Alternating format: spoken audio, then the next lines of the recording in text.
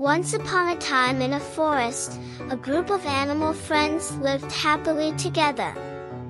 They loved the forest and all the creatures in it, but they noticed that there was a lot of litter around.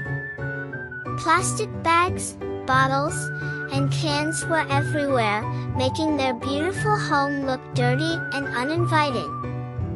One day, a clever raccoon named Rocky had an idea. "Friends, let's start recycling," he said. "We can turn all this trash into something useful and keep our forest clean at the same time." The other animals looked at each other, unsure at first. But Rocky was convincing. He showed them how they could sort their trash into different bins and take them to the recycling center in the nearby town. The animals became excited about the idea and got to work. The squirrels gathered up all the plastic bottles and sorted them by color. The rabbits collected all the paper and cardboard and flattened them neatly. The birds picked up all the aluminum cans and crushed them into little balls. As they worked, a little squirrel said, "This is fun. We're making our home clean again." A rabbit agreed, "Yeah.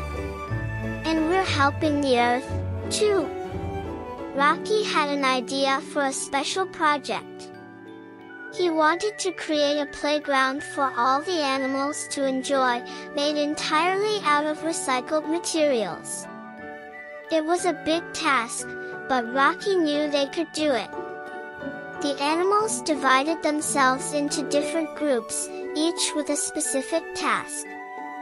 Rocky led his team of raccoons in putting everything together.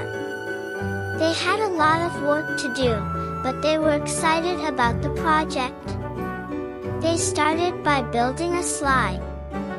They found a big plastic barrel and cut it in half. Then they sanded down the rough edges and painted it bright yellow. They attached it to a platform made of old wooden pallets and secured it with ropes. "Wow, look at that slide!" a little bird exclaimed. "It's so colorful and fun."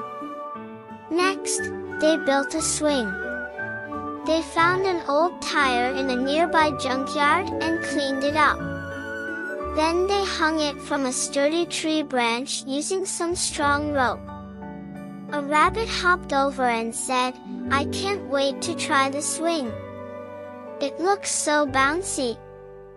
Finally, they built a seesaw. They used a long plank of wood and attached 2 aluminum cans to the bottom. They balanced it out with a big rock and secured it with some more rope. When they were done, they had created an amazing playground out of recycled materials.